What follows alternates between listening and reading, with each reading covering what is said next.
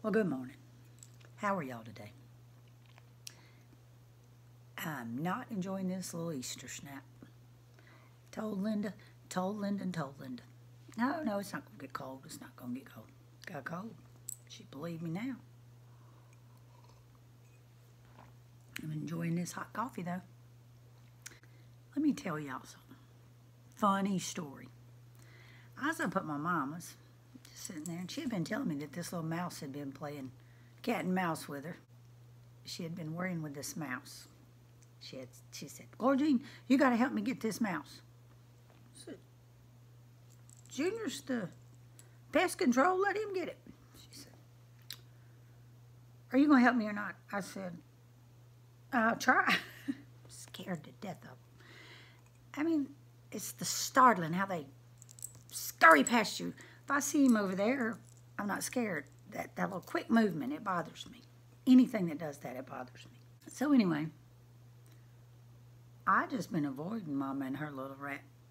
I call them all rats. I know they're mice, but so I'm sitting, just sitting there. We're talking or whatever. And I see something out of the corner of my eye. So I sit up in the chair, kind of looking. About that time, he darts across the floor. I put my feet up in the chair. She tells me to go get it. I said, Mama, I can't.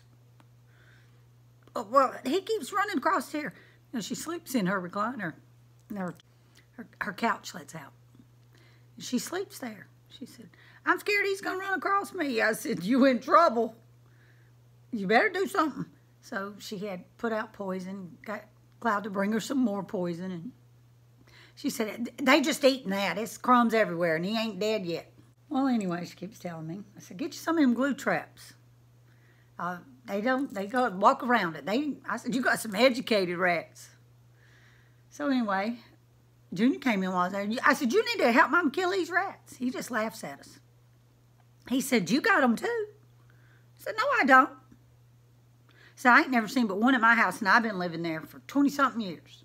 I didn't even count up how long I lived here. I could. Probably I had to be 20 years because my kids were in their 30s, and they were young.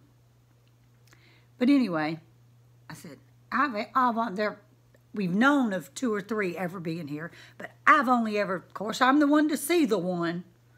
I said, I've only ever seen one, and right then I made Mace get some poison, and the next day it was over in my dishwater, and of course I'm the one that said, what is that?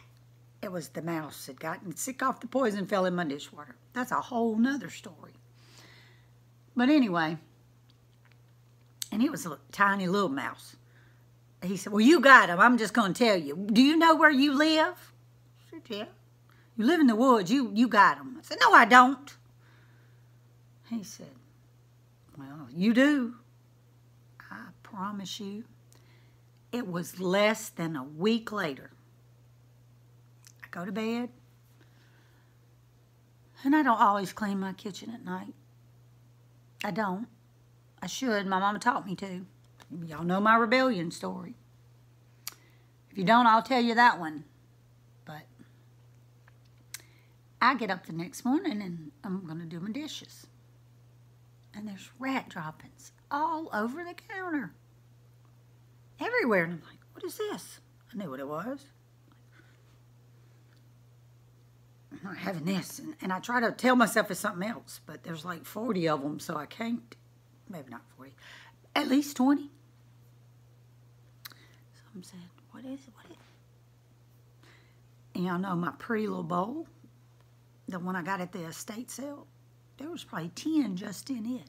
Wasn't no food in it. I don't know why he got in there to poop. But I said, what is that? I was so mad and scared. And I start cleaning it up, and I'm just like, I can't stay here. But I get it all cleaned up. But I don't tell Mace about it. I forgot. About 2 days later, I start noticing, but I don't see any more that night. And the next night, so it was Friday morning. I forget to tell him. Saturday, I go to work, I'm busy. Sunday night, or at dark, I tell Mace about, oh yeah, I forgot to tell you, Hannah saw him. said, what? Why didn't you tell me? I don't know, I forgot. Why didn't you tell me?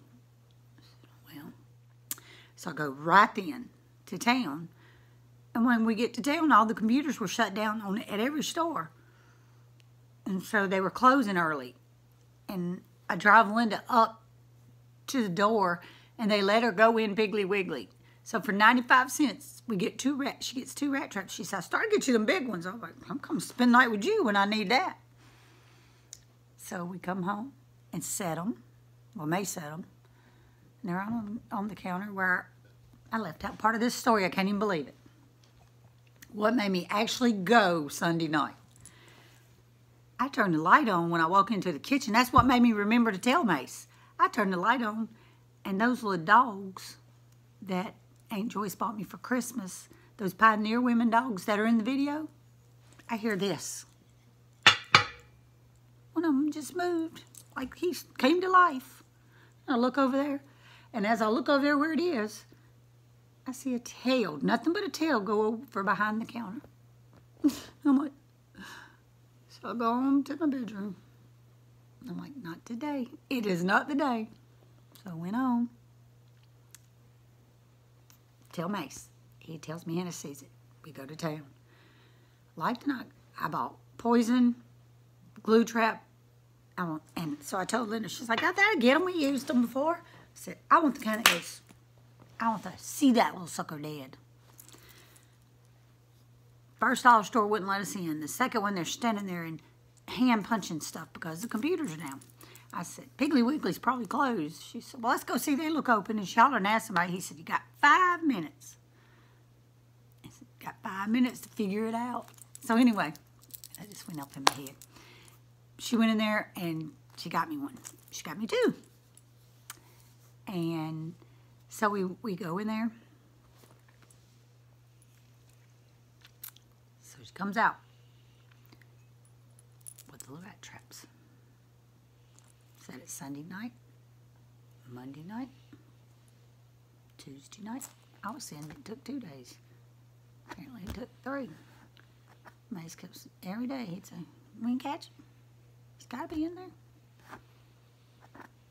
No, we didn't get you. But yesterday morning, only the stove light was on. I didn't turn the light on when I got up. I was getting my coffee. And I went in there, and I went. And it kind of looked like something was there, but it's kind of dark and gray over there anyway. And I was just like, I went back and turned the light on. And I said,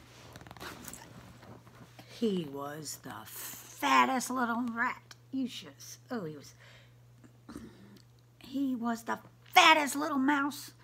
I told him, we got something. He said, what? Because I woke him up. I said, I don't know if he's a fat mouse or a little rat, but he's so big. I said, you got to get him. He said, what? I said, I ain't touching that thing. He said, you ain't got to touch him. I said, you have to get him. So he threw him away while I was going to work. But thankfully, when I came home, he was gone.